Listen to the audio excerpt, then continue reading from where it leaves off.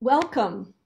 I'm speaking to you from Berkeley, California, which sits on the ancestral and unceded land of the Chochenyo-speaking Ohlone people.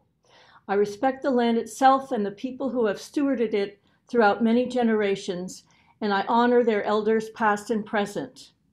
I am speaking from Berkeley, California, and my name is Christine Hasdorf, and I'm the director of the Archaeological Research Facility.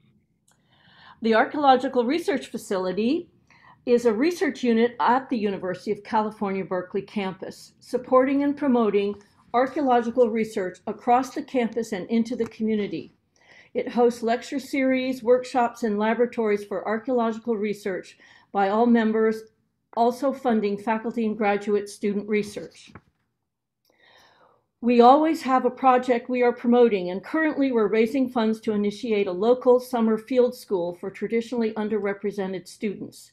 If you are interested in supporting that, please give at our website listed here on the next slide.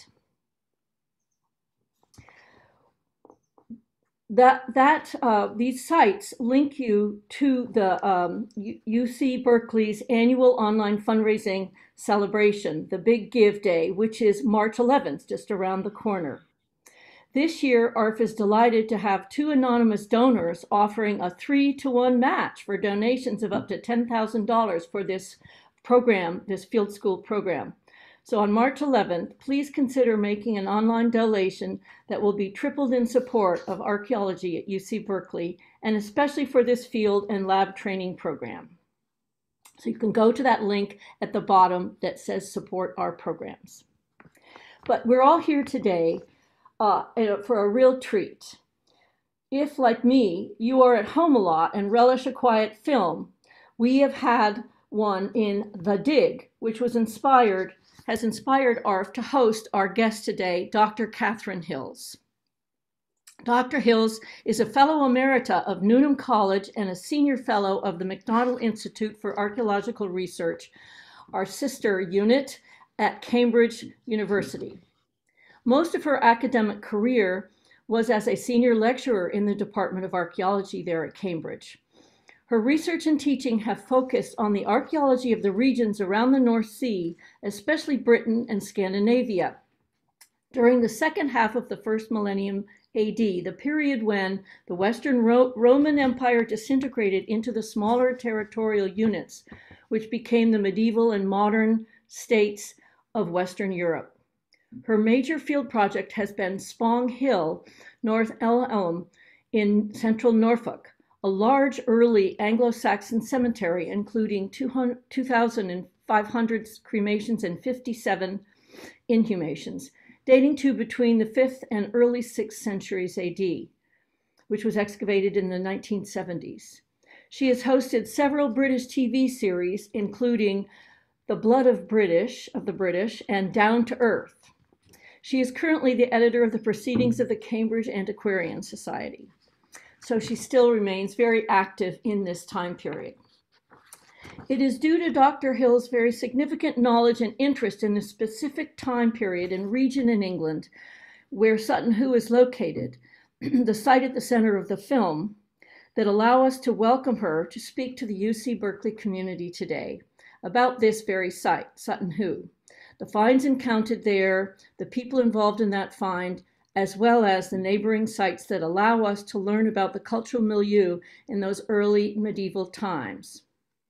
Before turning over the screen to Dr. Hills, I want to mention that there will be some images of human remains in some of the slides today. Now, I welcome Dr. Catherine Hills and her presentation, The Real Sutton Hoo, which includes the history and archaeology of the site and the film that The Dig was based on. So thank you very much, Catherine Hills, and welcome. Well, thank you very much, Christine, for that very kind introduction. And thank you for inviting me to talk about Sutton Hoo, a site in which I have obviously long been very interested. I enjoyed the film The Dig, and I was quite glad to be inspired by it to go back and revisit what one might call the true story, though exactly what that means is another matter and very complicated. And I liked a lot of things about the film. I thought it got some aspects of the site and the excavation very well. And there are a few other things which one might query, which may come up in my lecture. But what I want to concentrate on really is actually the history of the site at Sutton Hoo and the things that were discovered there, how it was discovered, a sort of mini history of English archaeology, really, and the wider significance of some of the finds in terms of telling us, or the site itself, in terms of telling us about what was going on in England, in the North Sea, in Europe as a whole, in that period that Christine has mentioned, when we were discovering, or I don't know, discovering, but the sort of disintegration of the Roman Empire and the emergence of what became all of the kingdoms and territories of Europe afterwards, Western Europe at any rate. So I put on this slide because I think it actually illustrates something which was rather good in the film, which is the nature of the Suffolk countryside, particularly when it's quite close to the sea, as it is here in this picture. I'm going to show you some maps in a minute, don't worry. So we'll indicate exactly where we are in geography.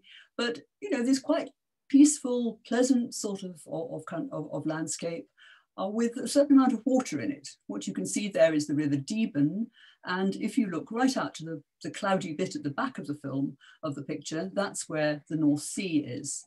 In the foreground in the front, are the mounds. And this is what I'm mostly going to be talking about. These are the burial mounds of Sutton Hoo.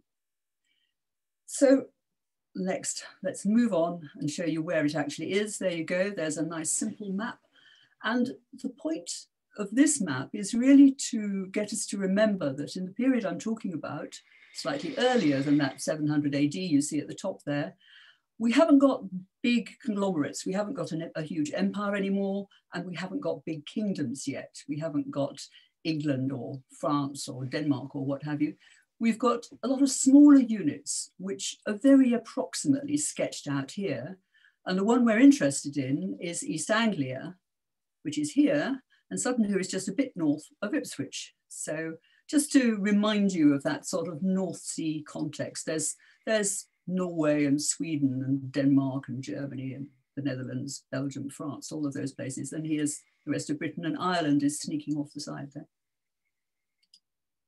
Okay, I've borrowed this map from a book by Nick Hyam and Martin Ryan, because it enables me to show you the location of a few sites that I want to bring in at the end, recent discoveries that have begun to tell us more or make us ask more questions about Sutton Hoo.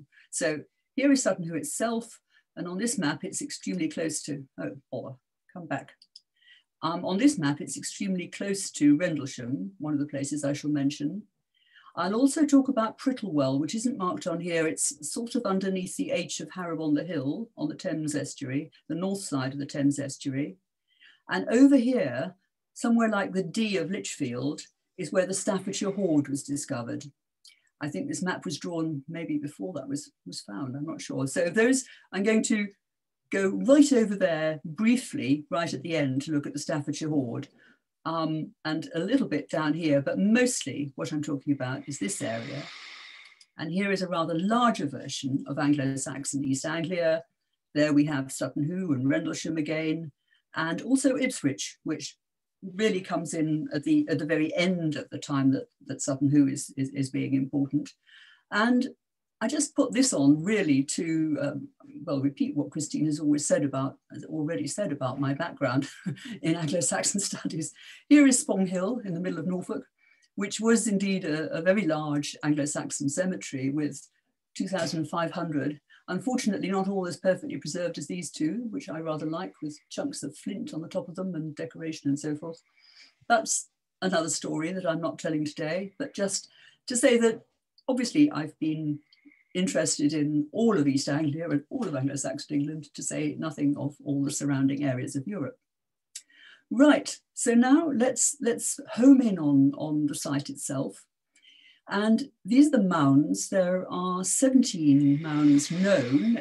Since they've all been badly ploughed, it's possible that there were rather more of them that may yet one of these days be recovered, but 17 that we know of.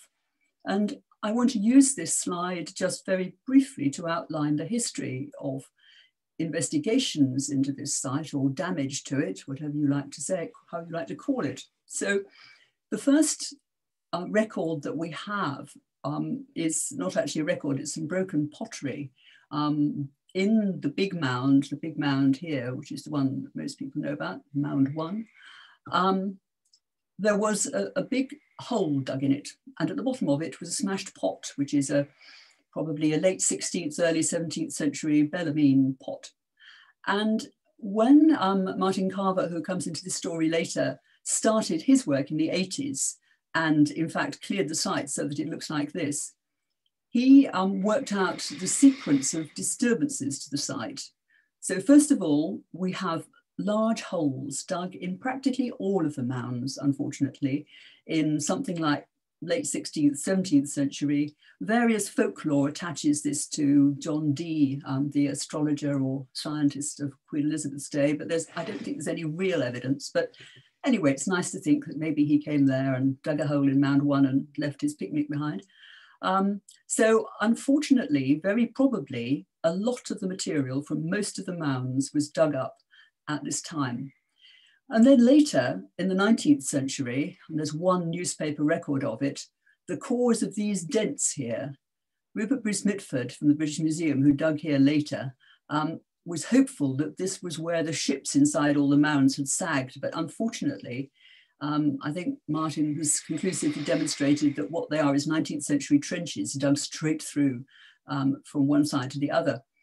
And since these trenches were probably the ones recorded in 1860, and 1860 is a time when a lot of archaeological interest is around in England. I think if a lot of things had been found in those mounds at that time, some of the news would have got out and some of the finds would probably have survived. Just up the coast at Snape, Septimus Davidson and some others excavated a large ship, and they produced a plan of it. And there was a record that had also been robbed earlier, but that was recorded and talked about. There was never anything about 19th century finds about Sutton Hoo. So I'm afraid the conclusion probably is that it was the 16th or 17th century characters who actually took away most of the stuff out of most of the mounds, which is rather disappointing. They managed to miss two, and they missed the big one, which is great, because they were in the habit of digging in the middle of the mounds, whopping great holes through the middle of the mounds, find the treasure, take it away, probably melt it down, never be seen again. And this mound, the big one, had a medieval track, had gone across one end of it. I think it was that end. Anyway, part of one end of it had been dug away. And so when they dug in the middle of their mound, it actually missed the real middle and missed the treasure. Come back. They also missed a small mound, which is not visible as a mound at all at the moment, Mound 17, because that one had two graves in it, a young man and a horse, and they dug a hole through the two of them. So it's just possible that one or two other mounds here will prove to have been missed by the earlier robbers, but it's not very hopeful really. The most visible thing you can see here is the most recent, of course, which is a slip trench dug in about 1940.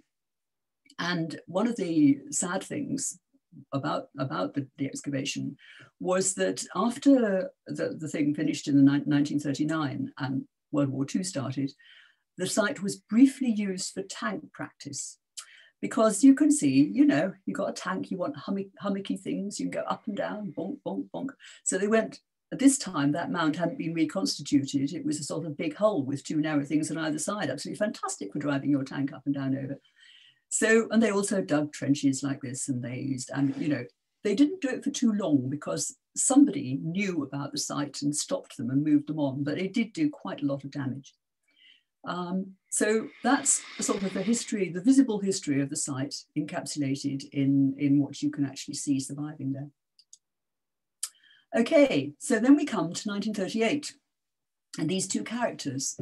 And this is another of the things that's really quite good in the dig. The two central characters are, you know, played by brilliant actors, rather younger and more glamorous perhaps than the original characters, who were both 50-ish, I think, when the excavation took place.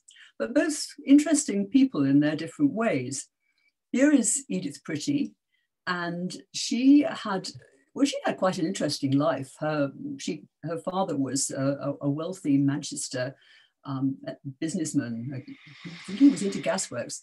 And in the first decade of the 20th century, the family seemed to travel indefatigably. They went to Egypt several times. They went around the world. They went down the Red Sea to India, to Japan, to San Francisco, and back again. On another occasion, they went to South Africa, although that sadly was when her father died, actually, when they were traveling in South Africa. On another occasion, she went to Iceland. I mean, she constant travel. And the details of the slow ships full of cockroaches and rats and how long it would have taken them to get there is extraordinary. So she did that, but she was also very much into charitable activities and other kinds of activities. There's a rather exhausting list of all the organizations that she was head of or running up where they were living in Cheshire in the 1920s. In the First World War, she did train as a nurse and was nursing for, I think, in 18 and 19. But she only married Frank Pretty, who came from Ipswich, after her father had died in about 1926. And by that stage, she was over 40. So she married Frank, came down, they bought the house at Sutton Hoo, which was quite a recent house at that stage, built in 1910. And by all accounts, they were pretty happy for several years. It is said that Frank had asked her to marry him every year since she was 18, but she only gave in, as I said, 20 years later. And then, somewhat to everybody's astonishment, I imagine, she discovered she was pregnant, aged 46, and had a son, Robert. And after that, it said she was never in particularly good health. And then, very sadly, a few years after that, her husband Frank became ill and died of cancer quite young. So by the time you get to 1937, 1938, she's a quite lonely widow with a young son and not in terribly good health, and rather interested in spiritualism and interested in making, can she possibly contact the dead? She's still actually acting as all sorts of charitable activities and a magistrate. She was one of the first, if not the first, woman magistrate, JP. So quite a forceful, interesting woman. And the Sutton Hoo episode is really at the end of her life, which had been more interesting than one might realise. And if we turn to Basil Brown was a local Suffolk man.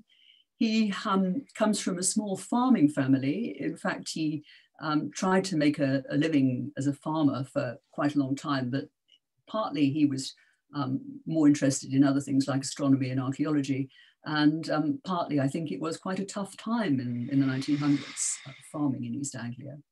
He left school aged 12 and ever afterwards was a voracious consumer of all sorts of literature, and particularly, as I say, astronomy, which comes into the film, and archaeology. You can see he's a bit less glamorous than Ralph Fiennes, but an interesting character, and with strong views about things, and with a kind of natural ability for some aspects of archaeology.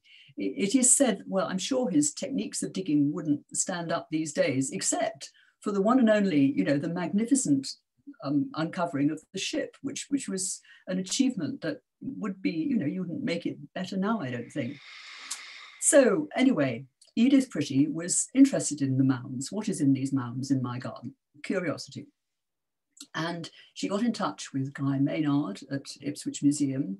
And he said, okay, I'll send you Basil Brown, because by that time, Basil had long given up farming and was existing various odd jobs, but a lot of digging, and particularly digging on behalf of Ipswich Museum. He was the sort of local field archaeologist, really, for Suffolk. So he came along, left a Roman villa that he was otherwise mostly digging. And in the first year, 1938, which is left out of the film The Dig, he looked into 3 burial mounds and discovered, bits and pieces of stuff, but also established, as I said earlier, that all of them had been disturbed. So then the next year, which was 1939, they decided to go for Mound 1, the big one. Let's go for Mound 1. And so he did indeed start digging mound 1, and let us see what happens. And eventually he came to this, perhaps this black and white picture. This is the picture after it's all been excavated and uncovered. And what you have to remember is that there's almost nothing, there's no wood left, there's nothing organic left of that ship.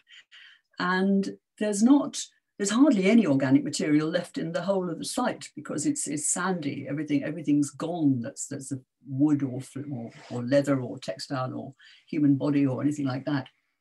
But what Basil knew from his previous, the 1938 season had produced a number of iron ship rivets, and he read up the Snape excavation and looked at their plan and knew how there were these rows and rows of ship rivets that outlined where a ship had been.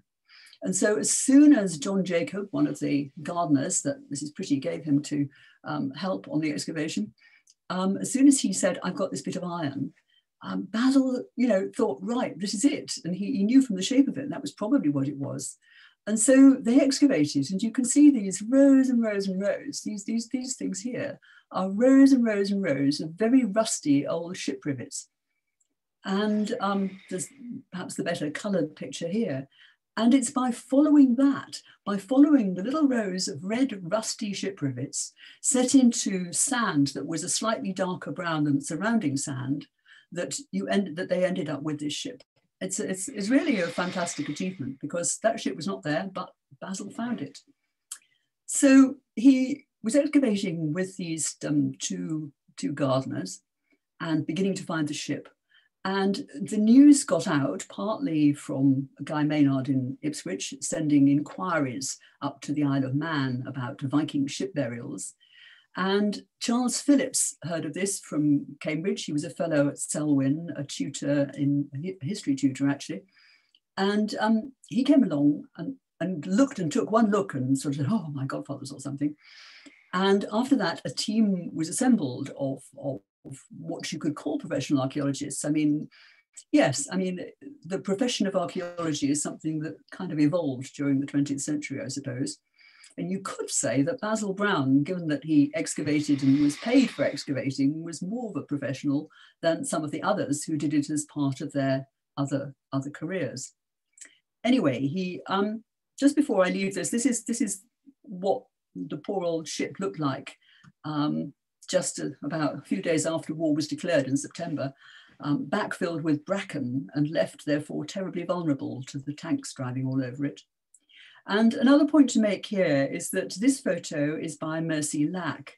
Now, one of the things that people have picked up in the film is the invented, entirely fictional cousin of Edith Pretty, who called something like Lomax, who is a photographer who takes the photographs and has a love affair with Peggy Piggott. And he is totally fictional and doesn't exist at all.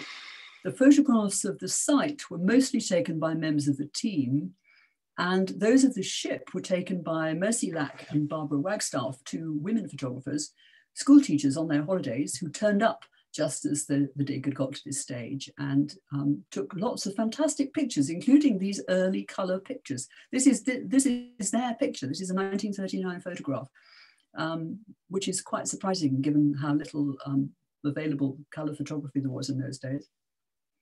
Okay, so here we see the team of assembled once the outside world had discovered about the site, and this team, I'm so sorry, that was my phone. This team appeared of archaeologists who in those days were quite young, but actually most of them ended up having long careers and long lives and becoming professors and so forth. So here we actually see Mrs. Pretty sitting in her chair, and she is looking at Charles Phillips down there, and there is Basil, and you see he's looking quite small actually, and I'm not sure who that is. That one is, goodness, I think that's Stuart Piggott.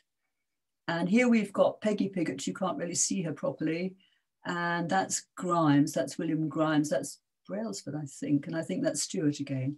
Okay, yes, oh goodness, Margaret Guido, it says, that was her name after she was married for the second time.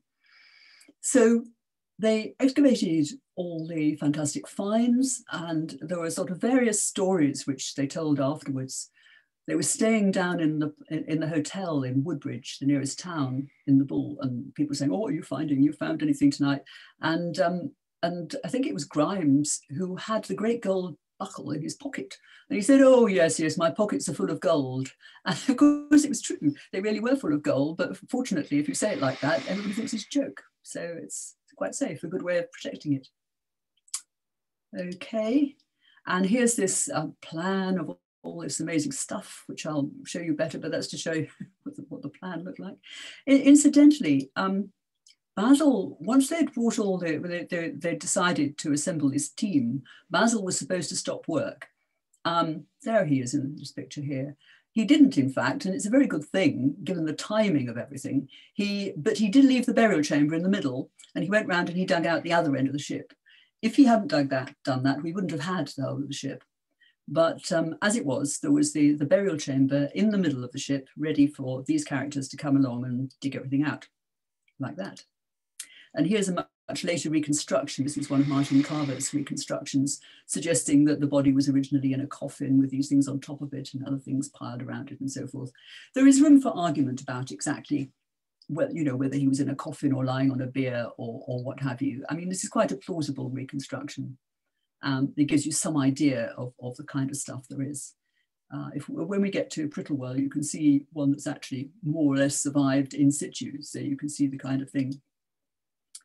Okay, so they all went away. And one of the things that you don't get so much from the account of the excavation as you did from the film, The Dig, was the looming imminence of World War II, which it obviously was. And that was one of the things that constrained, I think perhaps I'll just go back. No, I won't. I'll stay here with this. That was one of the things that constrained the sort of speed with which things happened. The finds were packed up and taken to London. And then after everything had been emptied out of the ship and all the diggers had gone away and Basil backfilled it with bracken, in August, they had a coroner's inquest to decide the ownership of the treasure, because it was a treasure. And at that time, it's now changed, there was a law, an ancient medieval law still in use until the late 20th century, called the Law of Treasure Trove.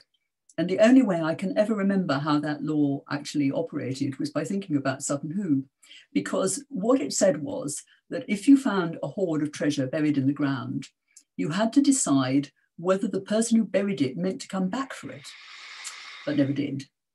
And if they did mean to come back for it, then it actually belonged to the Crown, it belonged to the government. And some people have suggested that might be because it was a way of preventing tax evasion. You bury your treasure in the ground, then you can't have it taken off you by the tax collectors. I don't know about that, but anyway, that was one version. The other idea, the alternative interpretation, was that it had not been left with intent to recover. It had been deposited in the ground, given to the dead person to take with them into the afterlife. And in that case, it belonged to the landowner. And so the judgment was given by the coroner in August the 14th, something like that, in Woodbridge, and people quoted Beowulf, and it was decreed pretty clearly that nobody had intended to come back and take that stuff out, and that therefore it belonged to Mrs. Edith Pretty. And the stories about tension between Charles Phillip and Basil Brown are not really fair. Actually, the tension was between Ipswich Museum and Charles Phillips, and the justifiable wish for the Ipswich Museum people to get the treasure, to have the treasure, their Suffolk treasure, which it's never gone away, that feeling that it's a Suffolk treasure and it should stay in Suffolk. But probably Edith was right, and she probably decided independently, though Charles reckoned it was partly his idea and partly her spiritualist advisor. But I think it was probably true that sending it up to London was the best thing to do. So it went to the British Museum, and throughout the war, it was kept safely and packed up in boxes in a disused underground with a lot of other things from the British Museum.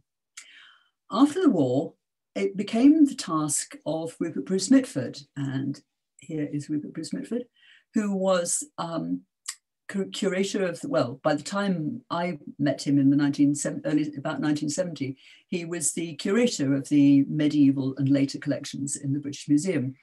And so it was his task, and this is another key person, here is Angela Evans. So it was his task to write up the site and fully publish it. There'd been really a rather excellent preliminary publication in the journal Antiquity in the winter of 1940, which I think is pretty impressive, which actually outlined all the issues that everybody's argued and discussed ever since. But anyway, Rupert and Angela and a team of other people eventually produced enormous, fantastic volumes, 3 volumes, except they're 4 because the third one was so fat, it had to be divided into 2. And they're wonderfully illustrated with black and white photographs mostly, not so many colour. And also lots of discussion about technical aspects of the material and parallels. It's not fair to say it's an art historical publication. It's archaeology and art history, but very much focusing on Mound 1 and the finds, particularly all aspects of them, which of course have ever since been on display in the British Museum. Now, questions about the ship itself remained. It has been probably beautifully recorded by Commander Hutchison, who you saw standing in that picture of Mercy Lax in 1939. But unfortunately, his records were destroyed in the war. I think he might even have been killed in the war. So his detailed records and drawings don't survive.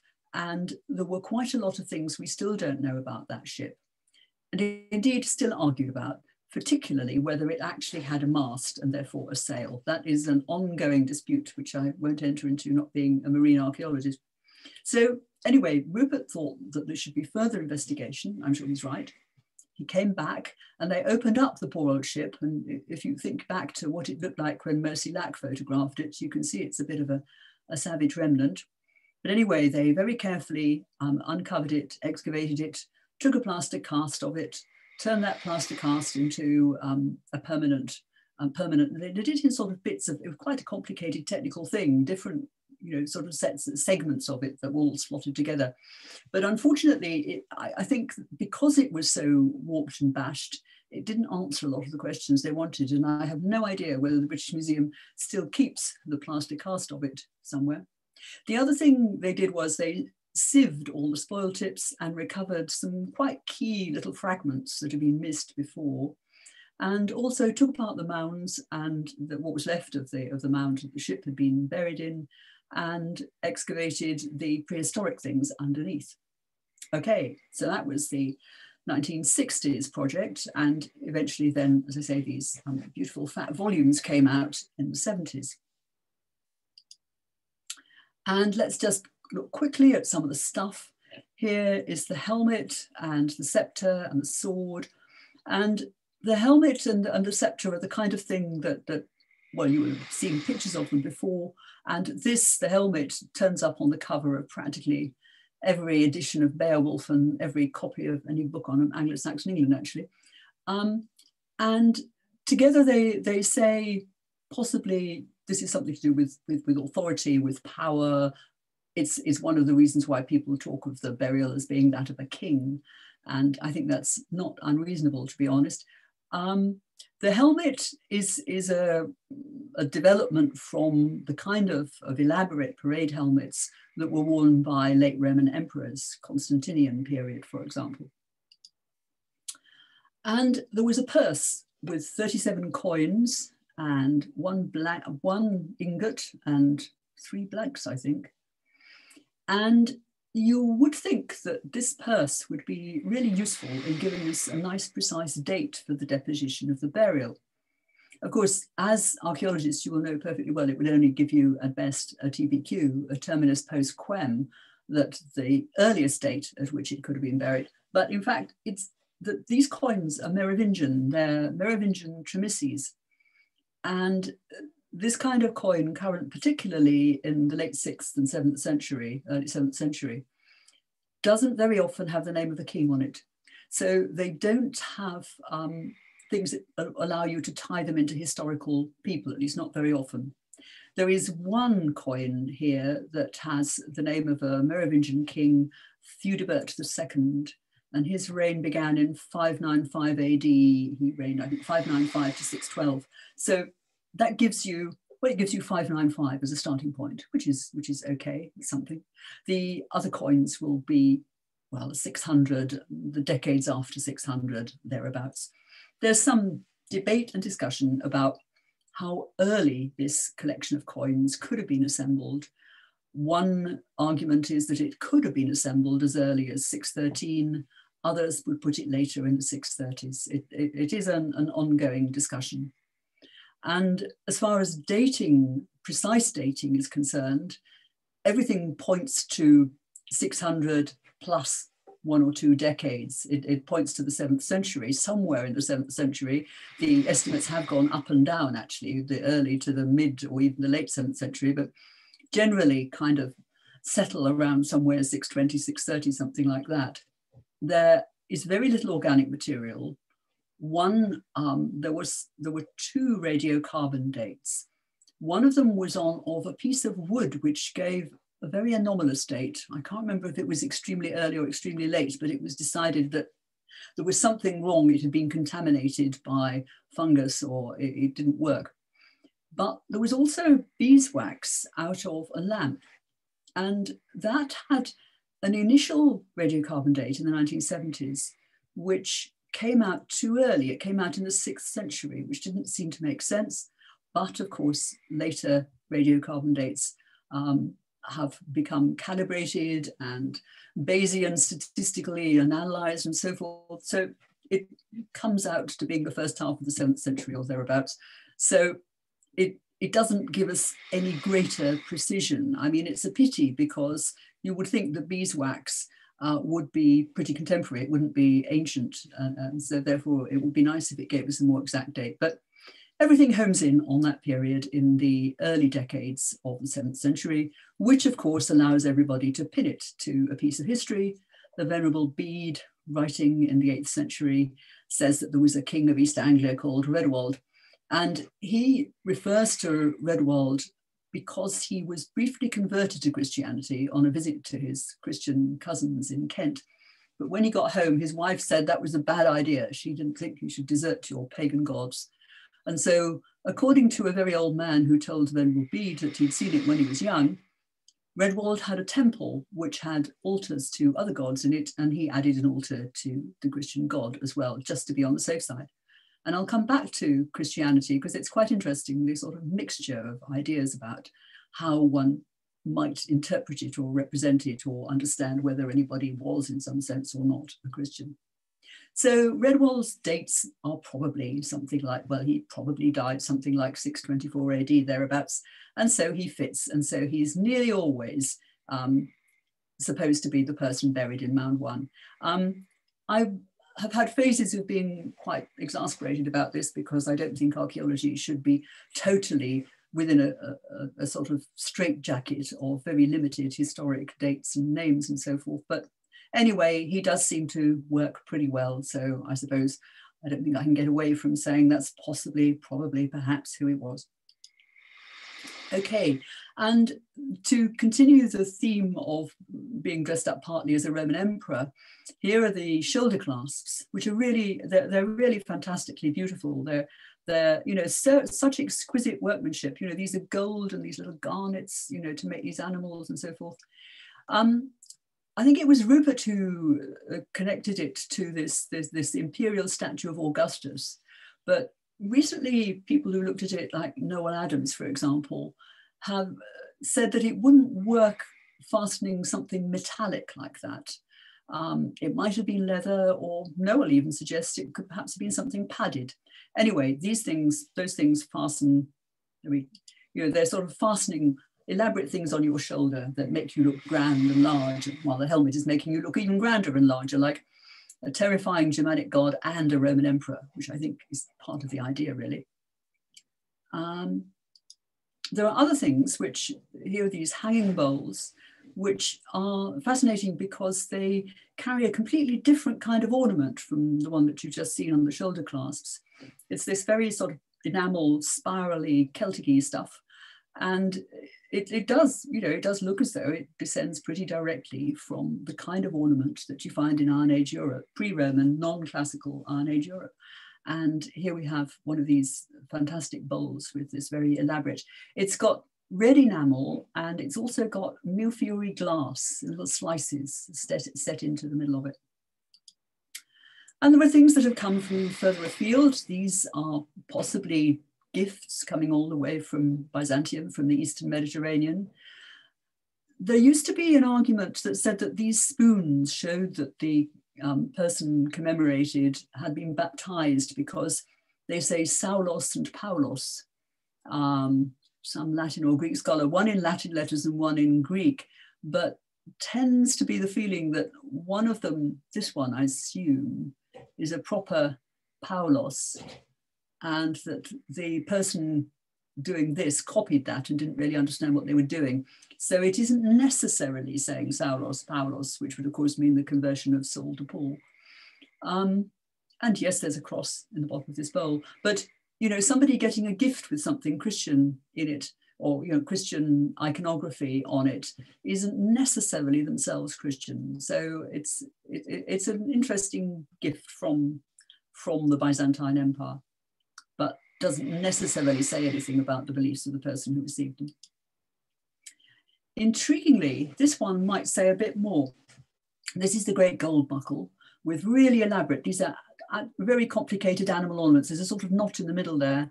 Let me try and do one of them. There's an eye, and there's the back of the head that goes into a beak, and that is a neck which goes around. Look, there's a back leg, and there's the leg tied around the body, and there's its back foot up there.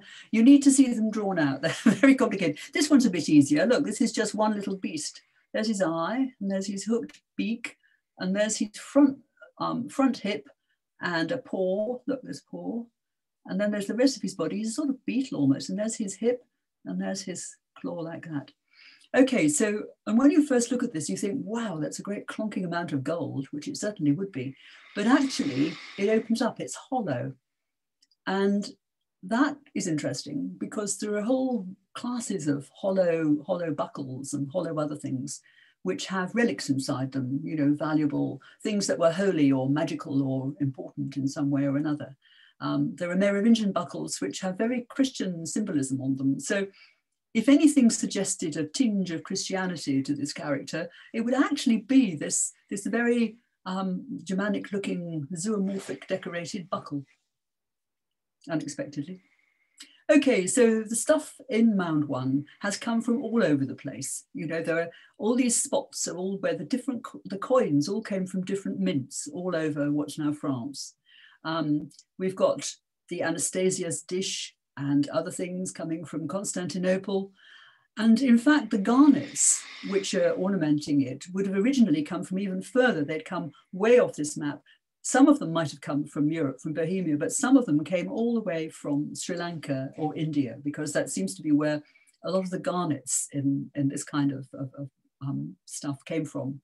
And one of the interesting things about the Sutton Hoo garnet material is that it's so beautiful and so elaborate and skilled and uses such very large garnets at a time when on the continent they were getting rather short supply of garnets. So how come here we've got lots of nice big garnets getting through from India still at a time when in France they've got hard, you know, the supplies are running out and they're using little mingy little ones. Okay, so on to the next phase of digging, which was in the 1980s. Rupert Bruce Mitford had continued to think there should be more digging, more mounds dug up.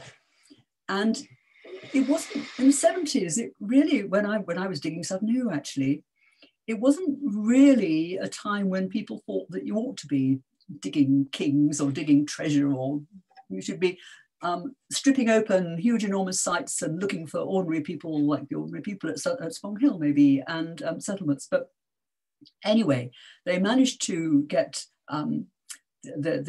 some funding together from the Society of Antiquaries, the British Museum, I think probably BBC as well.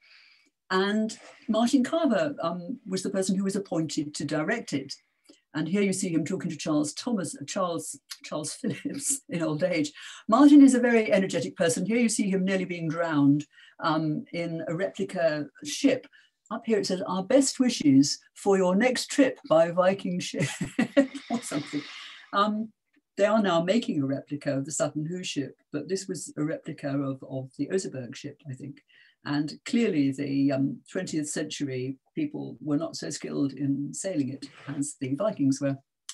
Anyway, so Martin did the assorted things at the beginning. He had the site cleared. So here we are, we have it all laid out. That's like the picture I showed you at the beginning. Come back here. And here is mound 1, the big one. And I don't know, oh, it's gone mad on me. He looked at mound 2 and at mound 5 and at 17. I can't remember if he looked at any others. But in any case, the point of Martin's approach was that he wasn't going to be just mound digging. It was going to be a site. I mean, indeed, as we were all thinking in the 70s, what you should be doing is digging sites, not just digging holes in things. And he was also pretty clear that you should only dig a part of it and leave a part of it for the future, and that the whole thing should be put in a much wider context, you know, the excavation, the survey, the immediate valley, East Anglia, the north, you know, going out and out into all these ripples of circles. And there you can see the sort of extent of his excavation. And he did all sorts of survey in advance with standard machinery and experimental machinery and all sorts of kinds of things to try and find out as much as possible about the site before actually setting spade or trowel into the ground. And there we have an overview of where the excavation in the 80s was. And what this slide also shows is Tranmere House, which was where Edith Pretty lived. It was originally called Sutton Hoo House, I suppose. And the last people to live in it before the National Trust took it over were the Tranmers, in particular Mrs. Annie Tranmere, who was the person who was living there at the time that Martin was doing this excavation. Come here. And so if you look at it, you know, there is a sort of open area excavation, and he's looking at this area and managed to find what they were expecting, probably partly because of my Spong Hill, was that there would be very dense burials in here, but there weren't. There was nothing here, but there were these characters out here and the ones around mound 5. Now, Martin kind of sorted out a potential sequence of burials. And this, he started out with this character here, which is mound 17.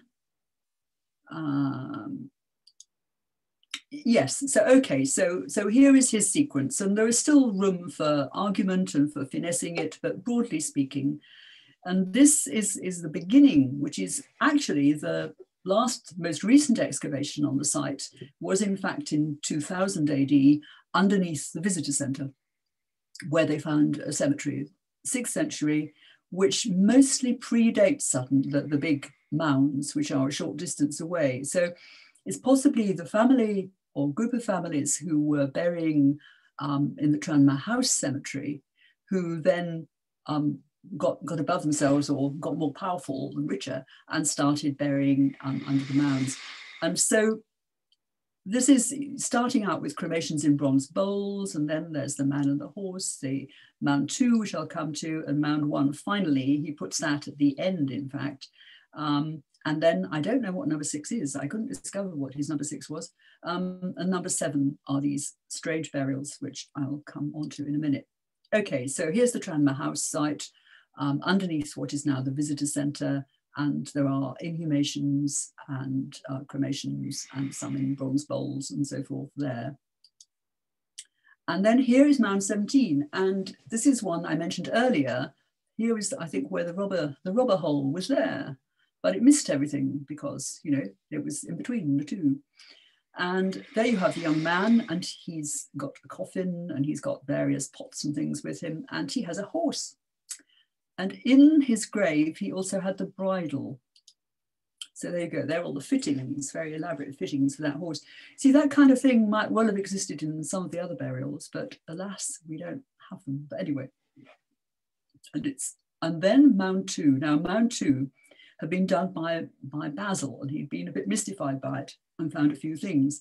And what the carver team worked out was that there had been originally, down here is a rectangular outline of a wide, sort of small chamber or a wide coffin.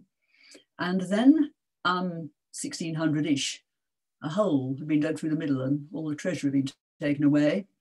And then in the 19th century, somebody had come along and dug a trench through it. And then Basil came back in 38 and did another hole and didn't find anything very much. So they finally took it all to pieces and worked out that there must have once been a ship there because of all these ship rivets, lots of them. So once upon a time, there had been a ship on top of a chamber grave. And they also did sort of clever sciencey things which allowed them to work out where there had been things like a bucket and iron things, and you know, to work out to some extent what had been in this grave, most of which had been completely disappeared, and that it once had a ship on top of it.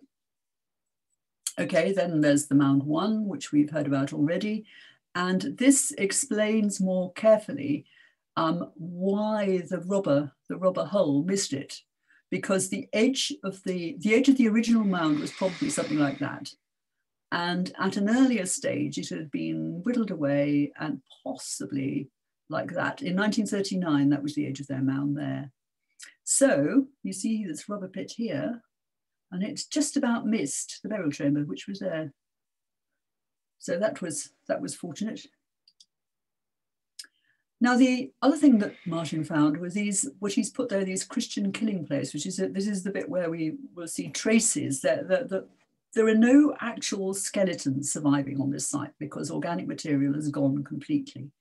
And originally, the idea was that in mound 1, there was perhaps a cenotaph, no body, but actually it's simply the fact that bodies decay in that soil. I mean, anybody who's dug in that sandy soil knows that they simply don't survive.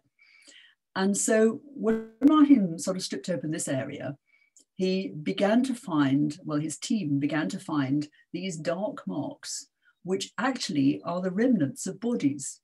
And they're in 2 rather strange groups. And so here you are. And I think you can see this poor chap has had its head cut off. And in a Roman cemetery, you might not think that was too untoward, but in what turned out to be something like the 8th or 9th century, it is rather surprising. And this is the most gruesome slide, which I won't spend too long on. So these shadow bodies, these dark, this character has been all scrunched up and all bound up. Let's leave it, yes. So the remains of these bodies in 2 groups. One group was around one of the mounds, mound 5, and one group was out in the middle of the field. And it does seem most probable that what they were executions. Executions at a time after the burial site had ceased to be used for the burial of royal family, East Anglian kings, but it was possibly still a bit gruesome. It was a strange place that, you know, in the olden days, they used to bury people there. And what this slide shows is that if you look on an early map, there's this little thing here. And if you look at that, that's actually a representation of a gallows, and it actually says Gallows Hill anyway. So they originally had the execution site down near the barrow, near the Sutton Hoo barrows, and then at some stage, 12th century, they moved it up there. So, you know, it's a site that possibly had some evil thoughts about it. There you go, there's the summary of that. So the family cemetery underneath the visitor centre, the burial mounds, the possible 8th century executions, the 12th century ones up there, and yep, okay, and various things. Here's the Tranmere House Cemetery, the one under the visitor centre, and there's probably a lot more to find there. It's a bit frustrating. I suspect there's a lot more that one could discover there. Maybe one day we will. Right, so I've gone through the Sutton Hoo material slightly quickly, but that's possibly a good thing. It gives me time to talk about these other sites which have been discovered recently. So here is the cover of the large book that's recently been published about the Staffordshire Hoard. And the Staffordshire Hoard was discovered over here, a long way away from all the area that we normally think of as being Anglo-Saxon England. And it was a great heap of golden things discovered by a metal detectorist. And it's still not at all clear how or why it got there. But a wonderful amount of study has been devoted to the objects. And because they're all broken and twisted and squashed together, it's been possible perhaps to do more technical analysis than is necessarily permitted for the beautiful Sutton Hoo objects which are on display in the British Museum. So that all sorts of things have been discovered, for example, about the golden objects. There's an enormous amount of gold. There isn't any iron, there isn't any copper. It's nearly all gold and a little bit of silver. And what we've got there is about 70 sword pommels, or fittings from about 70 swords. There's a bit of a hilt thing. There's a bit of a helmet. And here is a scrumpled up cross. And there's a little thing from the handle of a knife, a big knife, a sax. Here's something with an inscription. I'll come on to these again in a moment. And here are these sword pyramids. And I've just got that there because it's a nice picture and it has a whole sort of heap of them and makes it look a bit hoard-like. So several different scenarios. It almost certainly from defeated enemies, the paraphernalia belonging to the kings, possibly killed by the Mercian King Penda, who would fit possibly in the date, or his son. Endless warfare between all these characters in the 7th century. So is it a royal treasury, a collection of stuff that they've got by warfare or by gift or tribute or what have you, which has then been stolen by somebody who's going to bury it in a hole in the ground where it stayed for all these years? That definitely would have been treasure trove if it had been found a few years, because possibly, well, you would have endless arguments. You can see why that law didn't work, arguing about whether, you know, anybody had intended to come back for it or not, or has it been sacrificed to the gods or what? There is still enormous debate. You can read chapter 10 of this book to see what you think about it. But certainly it's thrown a great deal of light on the technicalities, the technical skill of the Anglo-Saxon craftsmen. They could do things like changing the, enriching the surface of the golden object so that you come out with a contrast. Do you see there's a contrast there? So they've differentially treated different bits of that so that some of it comes out lighter or darker. Exquisitely sort of fitted together garnets, which you could see on the Sutton Hoo things.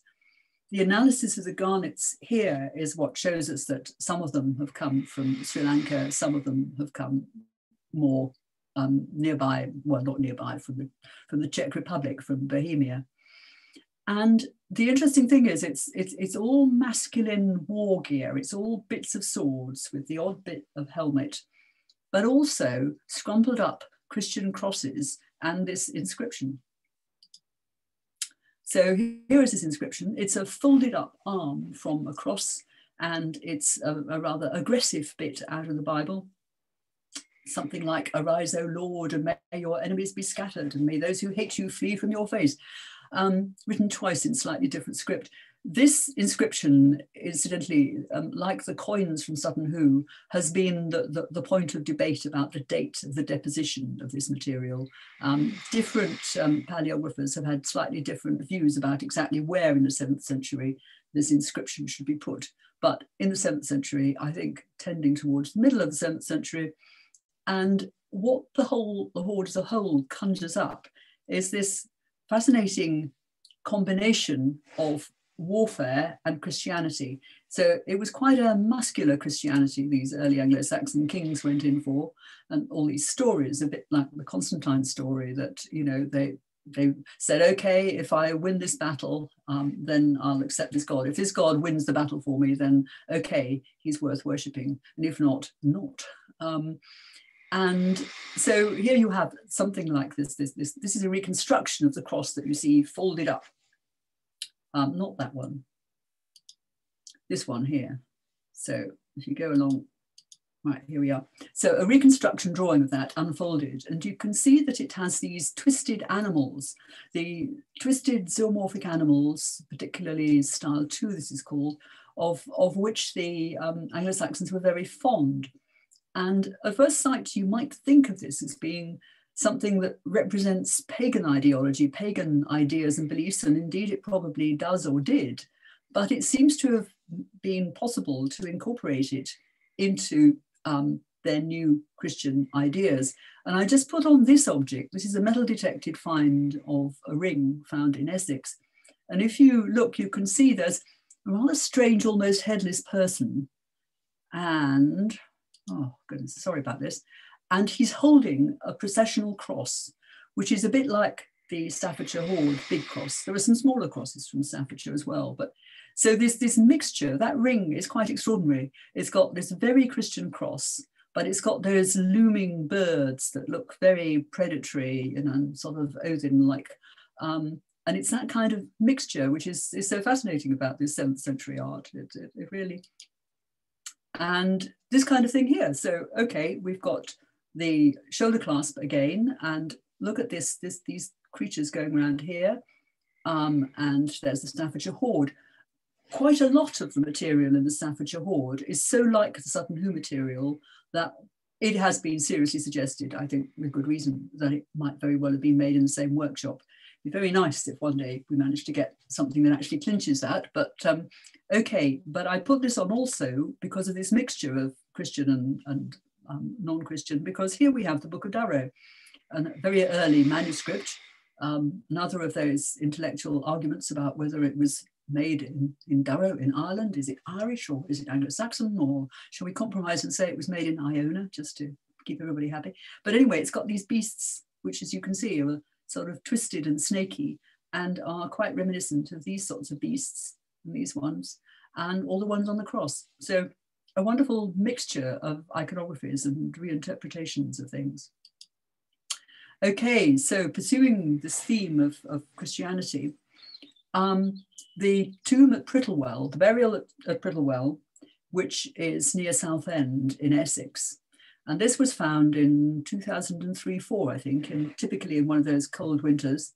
This was one of those things, it was a sort of mound on a roundabout, which hadn't been destroyed for some reason. And the road widening, archaeology ahead of the road widening, and in fact, the road widening never happened, I think, in the end, discovered this, almost, well, undisturbed. It hadn't been robbed. It hadn't been, since it had been put there in 600, possibly a bit before 600 AD. There it was with all the things hanging on the wall. This is a drawing, a reconstruction, but it honestly does look rather like that. And you can see here with these little glass vessels, and they're sort of sitting on the side. There are, I don't think I put in many of the slight pictures because after all, this is just a quick intro to the site at Prittlewell. It's got this little gold buckle, which is very flimsy and has no signs of wear and would fall to pieces if you did try to wear it. So that is one of the things that dates that. It's that type of brooch, it's a type of buckle, which belongs to which doesn't go very far into the 7th century at all. This is an imported thing. Let me have a look. It's got, okay, so it's got imported things, it's got local things, it's got 2 more of these Merovingian coins, which are very annoying. It's not being very precisely datable, but look what it's got there. It's got these 2 little tiny flimsy gold foil crosses, which were probably laid on the eyes of the body. It's another of these bodies that isn't there. They had the cap of a tooth, I think. There's a bit of one tooth, a bit of enamel from one tooth survived. So these crosses are laid on the eyes of the person buried in that grave. So either that person was a Christian or whoever was burying them was. And yet they're buried with all this panoply, like the Sutton Hoo stuff. And I think, this isn't the only instance of elaborate burials with lots of stuff. There are plenty on the continent where actually there's sometimes even in a church, some of the early founding Christian burials. We shouldn't sort of have this hard and fast line that putting things in a grave means you're a pagan and not having them in means you're a Christian. It doesn't work like that at all. And certainly at this stage, in the 7th century, in the early days of conversion and when things were being sort of sorted out and reinterpreted and reimagined, I think it's not at all surprising that we find these sorts of things. The dating of this at the moment depends on some radiocarbon dates. It depends on typology. It's being argued that by the lead author, Chris Scull, it's argued that this is probably in the 680s or 90s, and that therefore it predates St. Augustine's visit to Kent to convert the Anglo-Saxons in 697, which doesn't worry me in the least. I mean, in fact, there were clearly Christians in Kent before Augustine arrived. That's why he came, because Ethelbert had married Bertha, who was a Frankish Christian princess. There would be bound to have been Christians. The Essex king of the day was married to the sister of Ethelbert, who was quite possibly, could have been a Christian herself. So I don't see why there would not have been Christians in England before St. Augustine. It's another of these things like, you know, since you've got Raedwald, it has to be Raedwald, which I suppose perhaps it might be. If you've got Christianity, it has to be after 697. Well, no, it doesn't. It doesn't necessarily at all. And it demonstrates that it doesn't. It's beautiful glass things. These glass things. There are not very many of these crisscross trellis work on them. And then Rendlesham, which I must finish up with. Rendlesham is pretty close to Sutton Hoo. It's a little bit further up the River Deben. So there's Sutton Hoo, and here is Rendlesham. And here again, Bede gives us chapter and verse that Rendlesham is where Raedwald actually had a Villa Regia. He actually lived there, and maybe he did live there at one stage or another. And in recent years, so a lot of people have looked for Rendlesham, but eventually it was the metal detectorists who found it. And originally some fly-by-night type metal detectorists came illegally and took away stuff. But then it was very systematically searched by this excellent team here, who walked up and down these fields over and over again in collaboration with the Suffolk Archaeological Service, and produced masses and masses of stuff. There's been limited excavation, and probably will be some more. There are some excellent online lectures about the site, and it's producing all sorts of extraordinary things. There is metalworking going on. There are Byzantine coins. There are things coming in. There are local things being made, and it occupies this huge, huge area. I haven't got to that bit yet. So what Rendlesham tells us is that, you know, Sutton Hoo could have been where the Sutton Hoo people lived, or alternatively, it could have been an alternative residence. It definitely shows that material like the material buried in Sutton Hoo Mound 1 was being made at very close by in Rendlesham, and that this was a site that was continued in occupation and significance through from the late Roman into perhaps the late 7th century, 8th century probably. So it's a locally significant place which is in operation in the late Roman period and through into the early medieval, and is probably eventually eclipsed when Ipswich starts up in the 700s, which I'm not going to talk about today.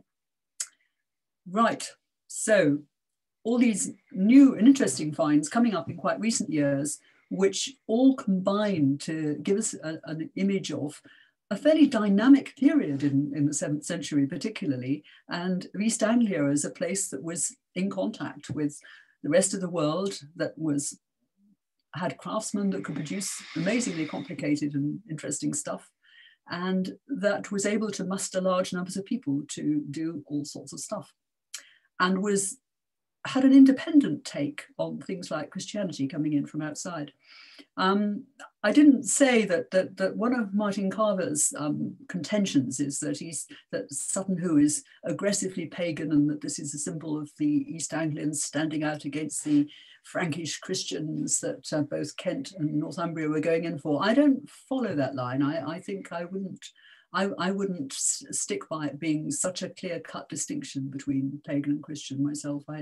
I think Raedwald certainly did probably dabble with Christianity. Okay, so let's return to the film The Dig, and you can see that they focused only on one part of the story. And I said at the beginning, I think they had the atmospheric Suffolk landscape beautifully down, even although their actual reconstruction of the boat was in Surrey, I think. But I think the central characters were brilliant, Edith and Basil. And Edith didn't die at the end of the dig. She had a few years. She died in 1942. She had, well, it says in a little biography of her that she had a blood clot or something, but she was pretty active up to the end. She was sitting as a magistrate in Woodbridge the day she died, I think. But she was in ill health, but not quite so faded away. Her son Robert went to live with her sister Elizabeth, his aunt, and was brought up by her. Basil lived on to, I don't know, in his late 80s, nearly 90, and went on digging. I met him once. He came to West Stow, and because he'd worked with Stanley West, who was running the dig at West Stow, he was very much into spiritualism, which Stanley, I think, thought was a bit odd. He and Stanley had dug a small trench looking for some Roman kilns at West Stow. So, in fact, the sort of the imminent World War II problem, it was very imminent, it was about to happen, but most of these people survived, actually. I don't think any of them was killed in the war, though they had various war work, various service in different places. So down here on the bottom, these three musketeers, I think he looks like the baddie in Raiders of the Lost Ark, but that's a bit unfair. He's actually Kendrick, who eventually became Sir Thomas Kendrick, director of the British Museum. And that's somebody else from the BM called Plenderleith, who was into the conservation. But this is Guy Maynard, and I feel a bit sorry for Guy Maynard from Ipswich Museum, because he obviously would have loved to have had all the treasure in Ipswich Museum, and he didn't have it, and he had several run-ins with Charles Phillips, who was there. I mean, the two of them really never never got on and couldn't speak to each other, I don't think. These characters here, well, Basil, yes, I'll come on to Basil Brown in a minute. Here is Peggy Piggott, as she then was. And Peggy was married to Stuart for about 20 years. The novel on which this is based, which was actually written by her nephew, John Preston, speculated that Stuart was gay. I have no idea, who knows. Anyway, they were married for 20 years. The marriage broke down in the 50s, though, not in 1939. And Peggy then married an Italian. I don't think that marriage lasted very long either. And when I met her in the 1970s, she was thereafter usually known as Peggy Bede. She was traveling around with a friend in a camper van looking at Anglo-Saxon beads, because she wrote an excellent book on Anglo-Saxon beads. She was very jolly. And she and Stuart were jointly president of the Wiltshire Archaeological Society. In their older age, they lived close to each other and knew each other. I don't think they moved back in together, but they were friends in their older age. Stuart, of course, he had been working on Windmill Hill and Avebury. He became professor in Edinburgh. This one with his back to us. So that's Stuart, that's Peggy, that's Charles Phillips. That's Grimes, who got quite famous for excavating the Mithraeum in London when London had been bombed. He became director of the Institute of Archaeology in London. I remember hearing him lecture. And that's the bottom half of Graham Clark, who didn't actually excavate, but came out from Cambridge to visit, and was, of course, for many years, professor of archaeology at Cambridge. So before I get onto this, just to say something about Basil Brown, and incidentally, that photograph there is taken by Basil.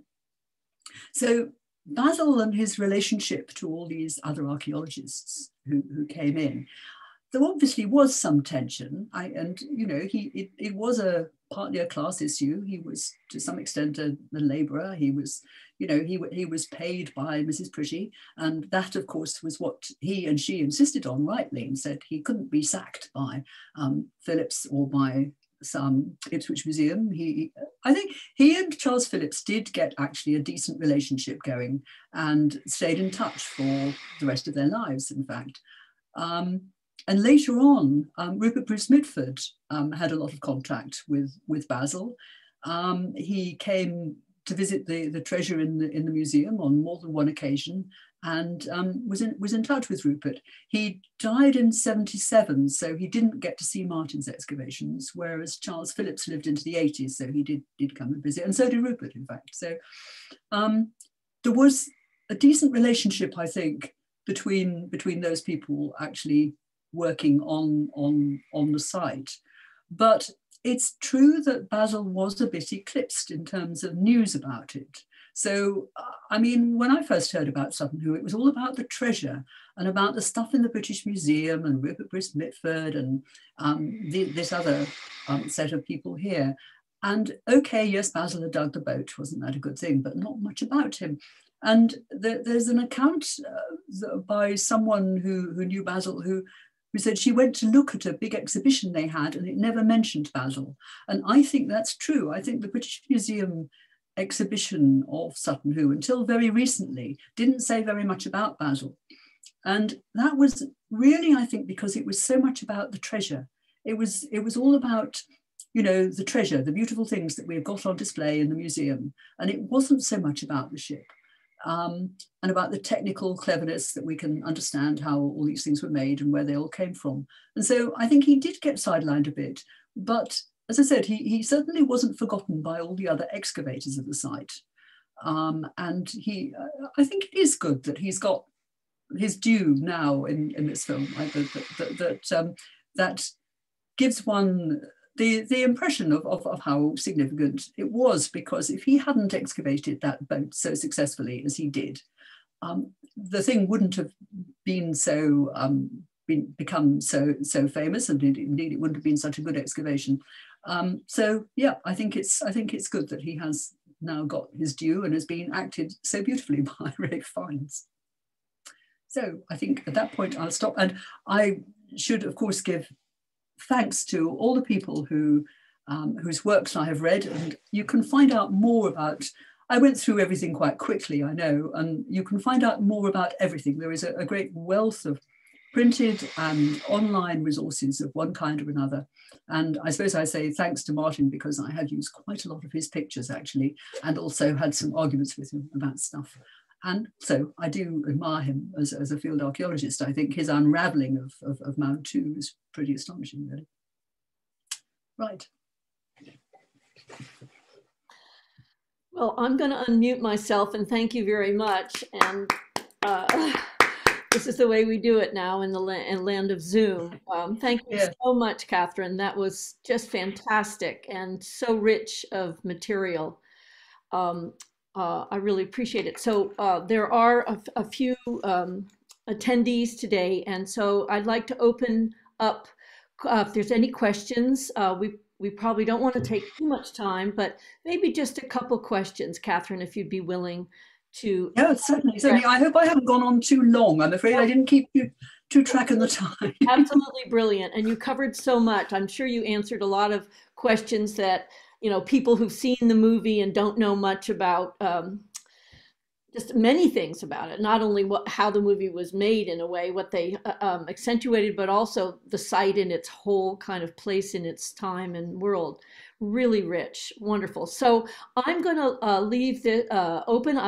Would you unmute yourselves if you have a question, please, and either say you have a question in chat and then I'll call on you, or just shout out your question.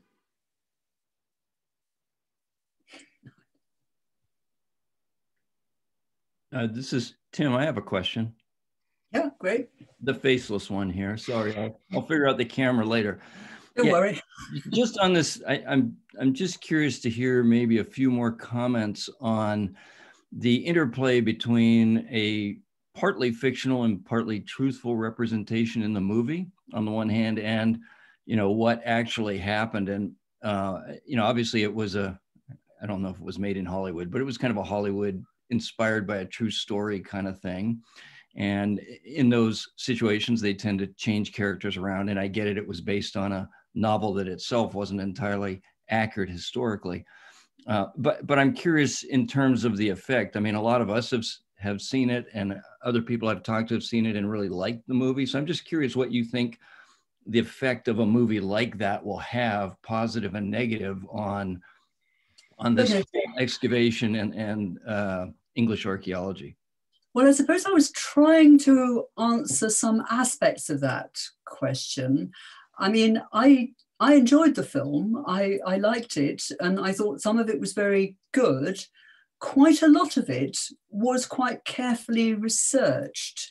I mean, that kind of film always goes into, you know, what kind of car or what kind of telephone or what kind of machine would she have had her heart tested on, or, you know, I mean, all that kind of surrounding detail. And I think they went to quite a lot of trouble doing their reconstructed dig. You know, they dug this hole in some field, I think in Surrey somewhere, so it wasn't digging through sand. So I think the main thing that wasn't true was the fictional relationship between Peggy Guido and the invented photographer. And I think that did jar a bit. It was better in the film than it was in the book. I liked the film better than I liked the book. In the book, I did have this, I felt a bit queasy because these were people I knew actually, although I didn't know them well. They were all pretty ancient when I was a student and I went to their lectures and things like that. But I don't know, I didn't like that. But in the film, even the love affair was slightly better because it was feeding into that theme about the imminence of World War II and the transience of life and all that kind of stuff. So I think there were things that particularly Basil Brown said and did. There were things that I didn't mind. I didn't mind the fictional bit of Robert on his bicycling to tell Basil to come back, which, I mean, you know, that didn't happen. But I didn't mind that. I mean, I think he probably did have to sort of, you know, take a deep breath and think, right, I'm going on. And his diary has things about how he tries to keep out of the disputes and arguments and so forth. So I thought it was a lot better than a lot of films I've seen that purport to be about real things, which usually annoy me a lot. And this one, after all, I know quite a lot about. The effect on British archaeology, well, every so often we have something that enlivens us and brings us into the public domain. And I think this isn't a bad thing. I suppose it focused a bit on the class issue. That was another strand that came in, you know, the bit between Basil and all the characters coming down from London. And indeed, Edith Pretty. I mean, you know, Edith Pretty lived all by herself as a poor widow with one child, but she had about 8 staff in that house. I think, you know, she had 2 gardeners, she had a cook, she had maids and a butler. You know, like the butler who was being so, you know, unfriendly when Basil first knocked on the door, whatever, things like that. I think it's on the whole positive. I mean, we only saw a bit of the digging. It wasn't the most, I mean, these days, if you did a dig like that, if you didn't have a world war looming down you or COVID or something, well, you would lift a lot of those things in blocks, I suppose. And of course, when the later excavations happened, they were slower and they were more meticulous. Except, you know, having said that, Basil was pretty meticulous on that boat. So, yeah, I mean, I do find those things based on a real story, I do find a bit queasy making, and I was actually surprised that I enjoyed this one a lot more than I expected to. I don't know if that answers your question. It's quite a tricky, interesting question. Yeah, it does. Thank you very much. I have a question actually about visiting these different places. So the British Museum and the actual site of Sutton Hoo. I haven't been there, and I know, you know, post-COVID, hopefully people will have been intrigued by this film and will want to know more. And so can you comment on what there is to actually see at Sutton Hoo and how that experience is different than what you see at the museum? Sutton Hoo now belongs to the National Trust. And I know they've been revamping their visitor centre. So the house that belonged to Mrs. Pretty, the last time I was there a year or two ago, before COVID, they had a very good exhibition about the 1939 excavation in what had been Mrs. Pretty's drawing room, and they had various films and news reports. There were a couple of television films made in the 60s and 70s, which had people reminiscing and talking about it.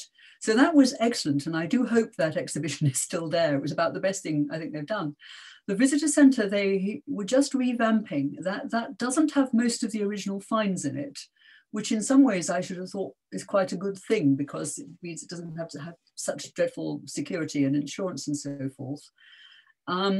It's had a couple of incarnations of different versions of the reconstructions of the central burial chamber in it, neither of which worked, and I don't know what the present one's like. I don't know, and videos of things, and lots of. They had some actual finds from the 1980s excavation and from the Tranmere House. Actually, had some stuff from the Tranmere House.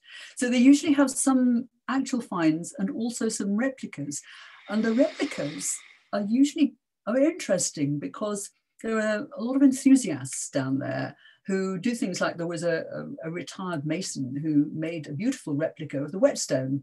And, you know, all the time he was doing it, Brian Ansell, his name, and he was sitting there doing it. And he said, he learned so much about the original while he was doing it, all the careful measurements and all that sort of stuff.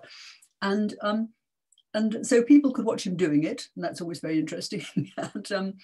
And so it's a very authentic, it's a very beautifully shaped and accurate replica of the swords. And there were usually reenactors around there dressed up as Raedwald, well, on a high day and holiday, not every day, obviously. So there's the visitor centre that you actually go into, and you can see displays and information and replicas and stuff and so forth. The house, as I said, the last time I was there, it was open. And then you walk out to the mounds, and they were redoing how you approached them. I think they've changed, they constructed a rather wonky looking tower that you were supposed to be able to go up. I wasn't sure how that was going to work. I may be proved wrong. When I saw them building it, I thought, that looks a bit wobbly, and you can only get 6 people in it. It's going to take forever and ever for everybody to get up there, actually. So, I don't know, but so you walk, you go, it's a very nice visit. I do, in fact, recommend it. You can, and it combines, it's got the usual National Trust, nice tea shop and shop and lavatories and so forth, all very convenient. Whatever's going on in the actual house, which I hope is still that Mrs. Pretty 1939 exhibition, the visitor centre, which, you go, it's a big room kind of thing, and you go in and you see a lot of stuff, and then walking around the mounds. And no, definitely. The British Museum experience is different, and it's, you've probably been to the British Museum, it's one gallery. And again, the last time they redid that, I thought they'd focused even more than usual on treasure, on glitter. So the great gold buckle, you could hardly see it, was just going bling, bling, bling at you, which was possibly deliberate, the way they'd lit it. You couldn't see the detail, you couldn't see the animal ornament on it at all. And not much of the kind of thing I've been talking about is in that display as I recall it. I mean, it's beautifully displayed artifacts and talking about them, but not so much about the background of the site, I don't think.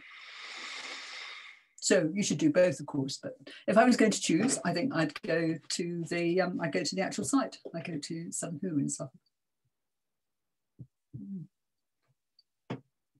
But they're not open at the moment. I think you can go and walk around. I think at the moment, Sutton Hoo, if you're a local, it can be the place that you go for a walk. But I don't think you're supposed to drive there from anywhere else at the moment. And certainly the visitor centre wouldn't be open. But hopefully, cross fingers, soon. I have a question. You probably know, Catherine, and thank you so much. That was really an amazing talk, and really good. And so much more to think about. And I think for people who've only seen the movie, I mean, it's a wonderful way to convey to them the difficulties, the anxieties, the context, and all the kinds of things you have to think about that makes archaeology so much more than the treasure, which is, of course, what we all want. But if you are properly aware, there has been a blog post that's gone around about some of the issues regarding the representation of the women in the movie. I guess the one question in terms of where you might move a little bit away from interpretation mean, was Mrs. Pretty represented as some sort of weakling? And that's an interpretation. But what about the fact? The photographer is what people have focused on. Yes, that's right. So, I mean, Mrs. Pretty, as I said, you know, in the first 40 years of her life, had been a pretty, I mean, perhaps a devoted daughter, but also a very energetic and well-travelled woman, and a philanthropist and a magistrate and God knows what all. She was, you know, she was not in good health by the time the excavation happened. She was obviously older than Carey Mulligan presents her as being, but she was a woman with her own ideas, her own mind. So, I mean, I didn't mind too much the way she was represented, and it exaggerated her illness and, you know, made her a bit. But the other women, yes, I mean, I think I did say that Peggy Piggott was misrepresented. I mean, that's perfectly true. She was shown as being a bit of a, well, she's very beautiful, of course, Lily James, but she comes in and, you know, treads on things. Whereas in fact, she'd been digging for a couple of years. And I think Rachel Pope, who's one of the most energetic critics of this, is writing a book about her. I hope she does. Interesting woman. So she'd been, she was an experienced archaeologist. She knew what she was doing.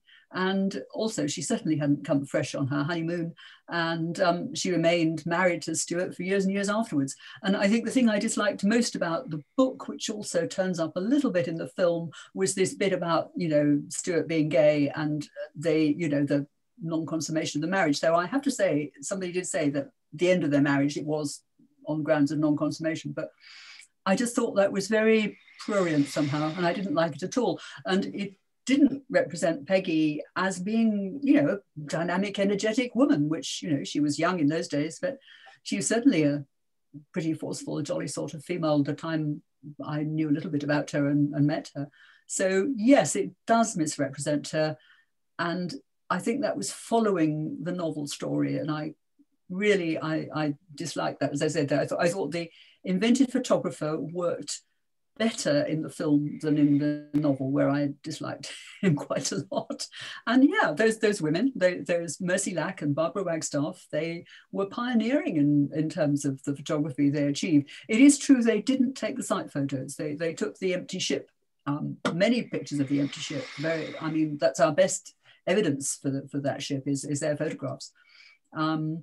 The site photographs were mostly taken by members of the team, you know, Phillips or Crawford. Crawford took a lot of them, O.G.S. Crawford, who founded Antiquity and did all sorts of other things. So I mean, I read some of that stuff, and I agree. It's certainly unfair to Peggy, and it sort of, you know, reminded me of how much I disliked that particular bit. I didn't like the book at all, to be perfectly honest. I wasn't looking forward to the film, and then I was rather seduced by it. I thought it did a lot of good things, the film, whereas I wasn't so sure about that book. Right. Yeah, well, and I think, you know, denying or erasing the existence of the two women as the photographers was, you know, really yeah. Although they did come in late, but they were in the later phase. But yes, it was a bad thing to have left them out. Right. I think you're right about the representation of Peggy Piggott is the ultimate. Why he did that, I don't know. And in the book, no, it's not weird. She was his aunt. In the book, he does the same thing, and he's writing about her as some kind of ingenue. Yes, and that's what Lily James acted her as too. She didn't. They were married long before Sutton Hoo. So they were married 56. Yeah, I mean that's 3 years before. Whereas now it looks as though they were having their honeymoon in the book. And she was just discovering. I know, it's ridiculous. It's crazy, and she was actually just as experienced in the field as Stuart was. I mean. I don't, you know, I was really interested. I didn't realize until I saw the credits that the Stuart they were talking about was my old professor, Stuart Piggott. Right. Oh, yes. And that's right. Then I kind of, I mean, I know that you were kind of offended by the way he was portrayed, but he was a little like that. There was definitely, you know, the distancing from from intimacy was definitely part of his his character. But so I actually thought that was caught, although it was very exaggerated in the film. You know, it became part of the theme, but the way she was treated was, I thought, not good. And it started with her nephew. He was the one who did the portraying. You'd think that he would have had more respect for his aunt. Yes, it's very odd. I mean, he's an author who's written highly acclaimed biographies, including a recent one of Maxwell. So he's an experienced man, knows what he's doing. But not in that novel. I really don't know why he did that at all. I wouldn't want my nephew to write about me in that way. It's just the way, incorrectly like that. No, I wouldn't either.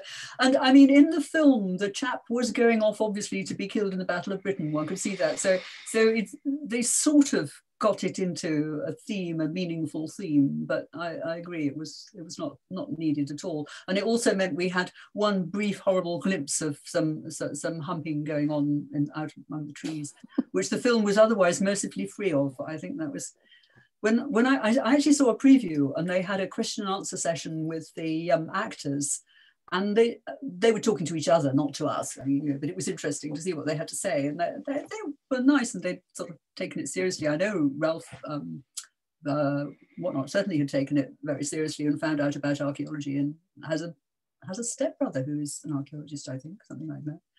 But anyway, they had actually, they had this discussion about it was good that there wasn't a lot of sex in it, and that they'd resisted the temptation to make the ghastly idea that Basil and Edith might have had an affair, which even a trendy film director didn't manage to stoop to that level. So yeah, no, it was lovely to have a film that didn't have any sex in it, at least hardly any, except shoehorned in with the fake photographer. Yeah.